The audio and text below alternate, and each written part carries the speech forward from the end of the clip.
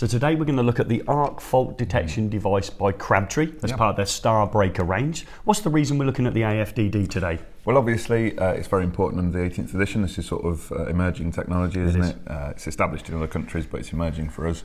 And the regulations are recommending now that we should consider AFDD devices. And again, from our point of view, if you're looking to protect your installation, do a professional job, why would you not use it? But the main reason that we particularly want to look at it is that our learners have been fitting, installing, testing, using, powering these up, and we've not actually had a chance to have a little play with one. So we thought it was high time that we had a look at one of these, didn't we? So yeah, we're gonna show how we strap to the side of it the miniature RCBO by Crabtree. Yeah, is that true? Is there an issue with the larger original style ones? Yeah. So and again, what a fantastic product it was, you know, and it still is. It still does its job. However, it's not compatible with this AFDD device. Main reason just being one of physical dimensions. You can see there, it's clearly not designed to fit next to it. There is no way that those are going to connect to each other, so we need to be connecting it onto the Crabtree miniature RCBO, which are a fantastic bit of kit anyway. So what we're going to do is we'll bring the camera in and we'll attempt to strap it together. It's always easier off camera. We always find that, don't we? When we try and do it on camera, we'll have a struggle with a clip or a screw or something like that. So we'll strap the ARC fault detection device next to the miniature RCBO Star Breaker designed by Crabtree, and then we'll actually install it in the consumer unit and power it up. Brilliant, let's do it.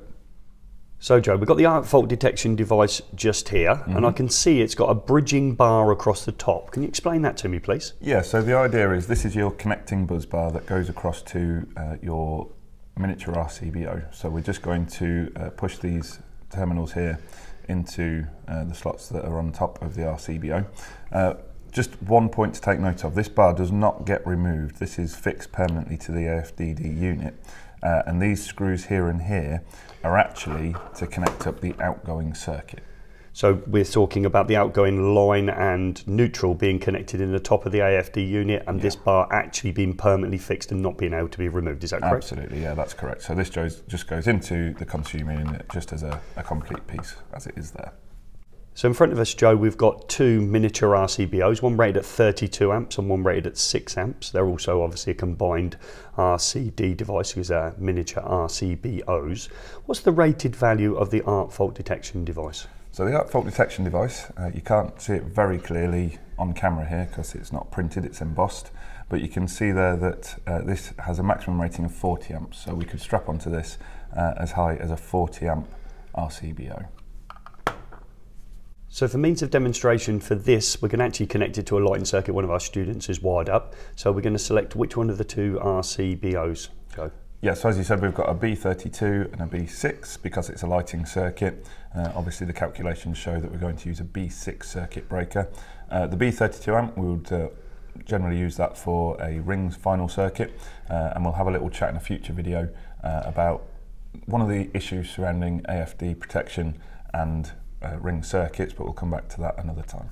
So Joe, good luck. You're going to on camera attempt, and we've done it off camera nice and easy, but the minute that camera's on you, we're going to attempt just to connect that 6 amp type B miniature RCBO now to our ARC fault detection device. So I'm going to be absolutely honest with you guys. This is actually the second time that I've attempted to put one of these together. The first time we did it on camera and I nearly took my finger off accidentally using a screwdriver, so we've found a safer way of doing it and we've canned that footage. So what we've got to think about when we're connecting this AFDD onto the RCBO is there's a few things just to watch out for. These clips are going to hold the two devices together, so we want to make sure that they are out of the way before we start putting the two near each other. We've also got this keyway from the AFDD, which marries up with a slot on the RCBO, and that allows the AFDD device to trip off the RCBO. So when we bring these together, we've just got to make sure that we line those up nice and carefully, like that. So they've married up with each other now, and they will control each other in that way. And then we've just got to make sure that these clips go on. Now, the easiest way that we've found of doing this is to try and push them from the hinged side over onto the locking side, and actually when you do that you can see it falls into place quite easily without the need for an additional tool. So if we just push that over, we can see there that that has locked onto there quite nicely. So that's just going to grip the two devices together. We will then use our torque screwdriver to do up the locking screws for the RCBO onto the AFDD, but I think for my money we'll probably pop that into the board, and at that point we'll tighten up the screws so that we're not trying to wrestle this around while it's not firmly held in place. Thanks, Joe. Okay then guys, so we've put the AFDD and the RCBO unit together, so what's the next step? I'm going to attempt, with the camera in the way, to actually fit my arc fault detection device and my miniature RCBO, remembering it's got the star breaker design, so it actually clips into the bar at the back, which is its buzz bar, and clips onto the DIM rail. So hopefully when I just position it like so in place, hopefully it will just click into position. And there we go. This was a point I was trying to make to my learners in the week, is that if you're having to force that bottom bar in, you've got it misaligned. It should just click in that easily. It is really straightforward to get that in there.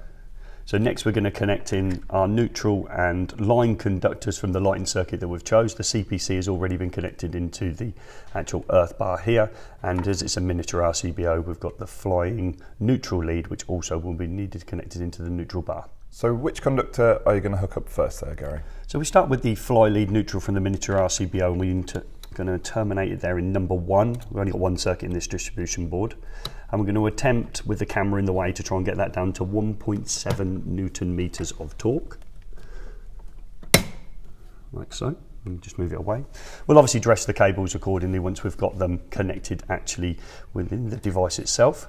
We've now got the neutral and line conductors that are going to fit into, which is really the actual arc fault detection side of the device.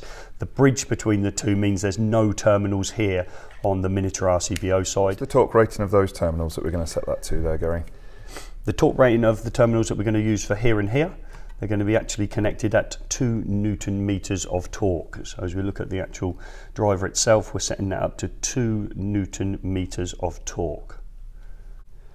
So we're going to pop our conductors in. If I start with the neutral, which is at the back, just position it like so, and down with my torque screwdriver into the right torque setting.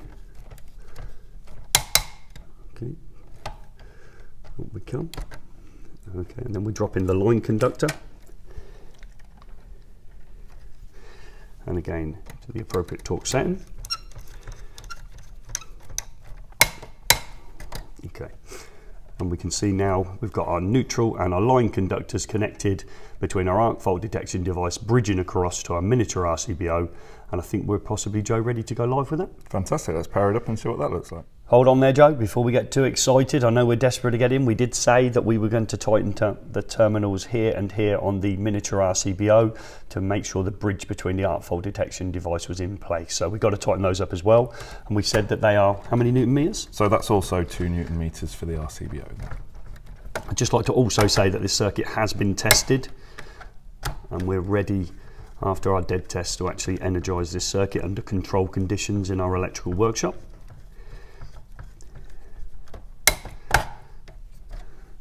Are we now ready, Joe? Yes. Okay, excitement over and done with. We're ready to power up. So the RCBO and arc fault detection device have been fitted, and then we'll turn on the main switch to energise the distribution board. And if we turn on the miniature RCBO, we can see we have now a red light on our arc fault detection device. Well, that can't be right, Joe, can it? Well, actually, that's absolutely spot on, Gaz, because when you look at the instructions that we get from the manufacturer, we can see here, and this is a sticker that you can actually place on the board so that the consumer can see what's going on here. At the top of the list, we've got a solid red light, and that means that the device is operable. In other words, everything's working just fine with that AFDD device.